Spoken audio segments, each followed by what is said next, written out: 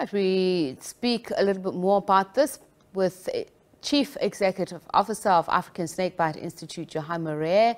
A very good evening to you, Mr. Ray, and thank you so much for speaking to us. Perhaps let's just first start with the production of the anti-venom serums. How does that come about? I mean, from what we know from urban legends is that you have to take the actual venom from the snake. Is this correct, or is just, as I said, urban legend? Yes, that is quite right. It's quite an archaic process that we've been making antivenom in this manner since about 1903.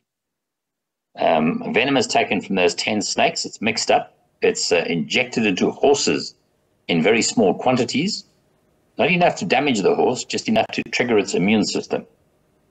And then over a period of time, you increase the dosages until after about 9 months, the horse is immune. And then at that stage, you can draw blood from the horse at 2-month intervals, even up to about 9 liters at a time. You remove the serum from the blood, put it back into the horse, and that serum is then purified. So in essence, the anti-snakebite serum is horse blood that we are injecting into people. And what that serum does is it neutralizes the snake venom. In terms of South Africa, the most prevalent snake species that is most dangerous, what is that? And if we're talking about snake season, what are you expecting? As in, does it mean that there's an even greater number? What is a greater number? Well, the bottom line is that in the peak summer seasons, when it's nice and hot and there's a lot of rain, the snakes are most active. That's the time when they hunt. That's the time when they eat as much as they can to get ready for the coming winter.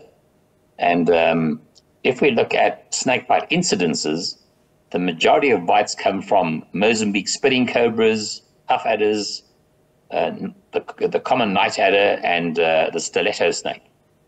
But then we also have bites from cobras and mambas, and black mambas and Cape cobras are highly venomous, and those two snakes are responsible for most fatal bites, whereas the puff adder and the Mozambique spitting cobra bite far more people, do a lot of damage, tissue damage, but they don't kill a larger number of people because it's a slow-acting cytotoxic venom, and you have ample time to get to a hospital. So those are the major problem snakes that we have in South Africa. And at the moment, we're in the peak of it. So if we look at the statistics, the majority of the bites happen from about November till April, May. That's when we see about 80% of all snake bites in this country. So as I was reading the introduction, I was referring specifically to farms and the danger to livestock there. But where are you more likely to find snakes during snake season? Oh, they occur countrywide. Snakes are everywhere.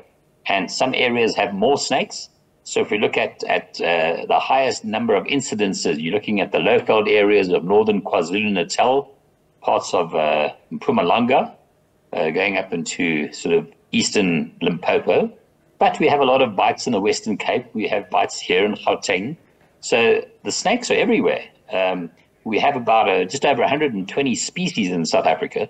And about 10% of them are highly venomous, and they're widespread. They occur in, as I say, all over the country, but some areas have more snakes than others.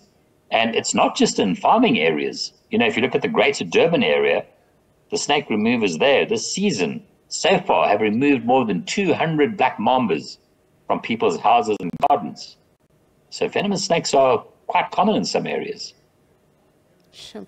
So what do you do when you are confronted by a snake? You see a snake and you feel in danger? Yeah, that's a great question. The last thing people should do is try and kill or catch a snake unless they have been trained in doing that. The best thing to do is back off at least 5 paces immediately, get away from the snake. Once you're 5 paces or more away from any snake, you are perfectly safe. And then we have snake removers countrywide. We have over 700 people on a free app that do snake removals. So you can access these people through an app, and There's people everywhere, from Limpopo right down to Cape Town, that do these snake removals. And it's best to get a professional person to come and do it. Let them come and remove it. And what they will do in terms of the catch and removal permits is they will relocate the snake elsewhere, away from people and in good natural habitat. And what kind of conditions are ideal for snakes to habitate, but also to hide? So I'm just trying to think if people were to be proactive and make sure that they, don't cultivate conditions in which you would then have a snake problem. Yes, I think the first thing that people must bear in mind is that there is no repellent, there is no substance or plant or chemical that we know of that keeps snakes away. So don't waste your money on snake repellents and Jay's fluid and all the other stuff that people put around their houses. They plant wild garlic and lemon trees and whatever. None of that works. You can't repel snakes, but you can have conditions that would lure them into your property.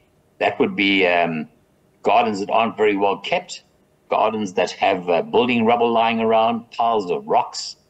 Water features attract toads, and the toads attract the snakes. Keeping chickens on your property, that might attract snakes. So I think the important thing is to keep your property as clean as possible, keep it well mowed, the grass nice and short, don't have piles of rubbish lying around. And the moment you see an abundance of toads and of rodents, you're going to attract the snakes.